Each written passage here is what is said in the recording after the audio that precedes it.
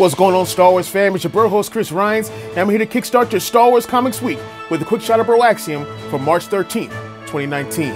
Strap yourselves in, we've got 2 series ending today, so let's punch it.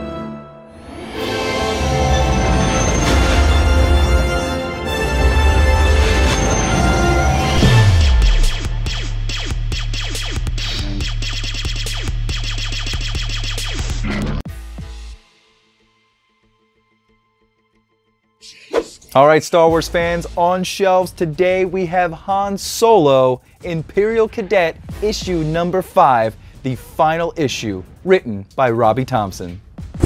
In the last issue, we saw that Cadet Valance's TIE fighter went down, and Han decided to scramble all of his cadets together for a rescue mission. Now, our cadets were not ordered to do this. One cadet is not worth it to the Empire, but Han, it's worth it to Han. Now, after battling through the indigenous army, they have learned some hard truths, especially one cadet, about what the Empire is all about, and it's time for Han to make a heroic decision. More and more, we are surprised by the character of Han Solo. He really does put his neck out for other people, even before himself sometimes. We know that he can be very selfish, and he's usually out for himself. But when it comes to other people's struggles, Han really just has a soft spot. Just one thing that I got from this comic book, for all of you Empire lovers out there who think it's cool to be in the Empire and whatnot, just remember that you're just meat for the meat grinder. They don't care about you. They don't care about your life. That's what the Empire is. The money They kept it. and my BROAXIUM. On shelves today is the final issue in the Age of Republic, Grievous number 1. This issue starts off showing just how terrifying Grievous can be. He's hunting 2 Jedi, a Master and her Padawan, and in true Grievous fashion, after he slaughters the Jedi scum, he takes their 2 lightsabers. So now these Jedi these Jedi were on a mission of some kind to a Jedi temple on the planet Ledeve. Now, with the Jedi rightfully slaughtered... Oh, Chris! What? Calm down. It's just Jedi.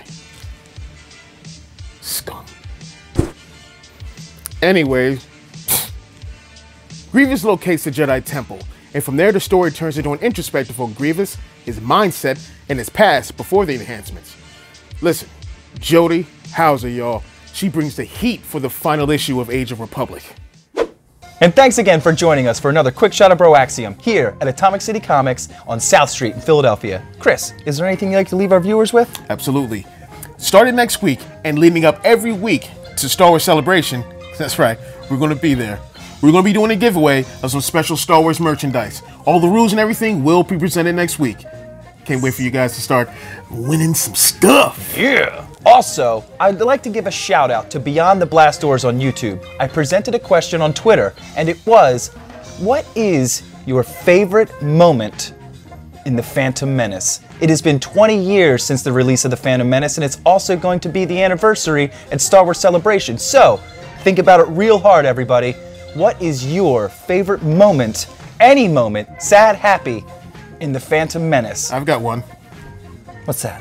At last we reveal ourselves to the Jedi. Oh my God. At last we'll have revenge. Mine was when Anakin got his pod racer going. That's how I knew this kid was going places. He's going places as a future Sith Lord. Anyway, guys, drop your answer in the comments for us. We would love to engage with you on that. Thank you very much, and may the Force be with you.